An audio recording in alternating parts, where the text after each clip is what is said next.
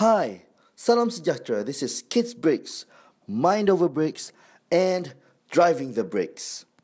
Hey guys, this is John, back after 3 weeks of hiatus. So, what have I been doing? Well guys, I've been busy with my personal life. My term working in South Korea ended, so I had to move back to Malaysia. Then I went to Dubai for about a week to see my son Jack for his 5th birthday.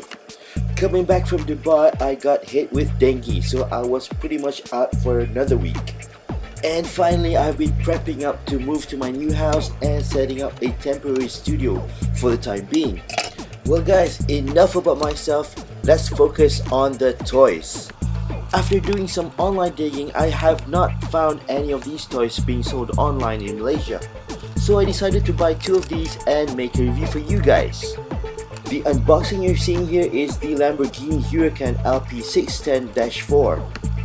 It's made by Maisto and scaled at 1/14th of the original scale. I bought a unit from South Korea and another from Dubai just for comparison.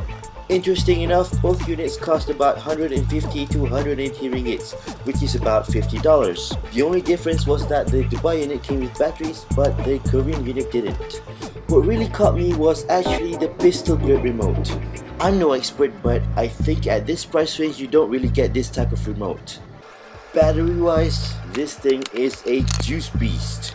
Each card consumes 6 AA batteries and the remote requires 2 AAA batteries.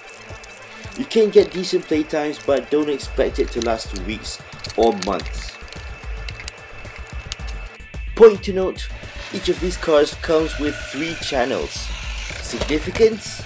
It means that you can have the same car of the same type, of the same model, at the same location, at the same time, but controlled separately. What? 3 people racing together at the same time?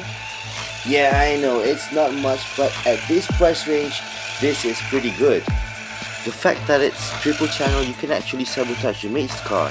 Not only that, if you're creative enough, you can actually do some synchronized driving. Just make sure that your batteries are fully charged. The inputs aren't analogous, if you know what I mean. It's like driving a car with a gamepad and not a steering wheel. But with much practice, you can actually do some pretty cool stuff. Enough with the controls, what about other features? Well, you do get LED lights front and back.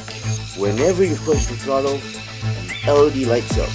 Applicable for forward and reverse. Actually, if you switch off the lights, the LED illumination is quite sufficient to drive in the dark. Even in bright light, you can see that in front of the car is being illuminated quite sufficiently.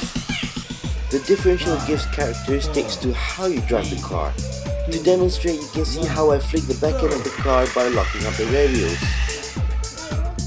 Since these cars are scaled, they both have different dimensions, which also means that they drive differently. Some techniques are not applicable to the other car and some others are. In short, I had tons of fun with these toys and I recommend it. If you'd like to get a hold of this toy, hit us up on kidsbricks@gmail.com. If you like what we're doing, hit the like and subscribe button. Until then, I'll see you in the next video.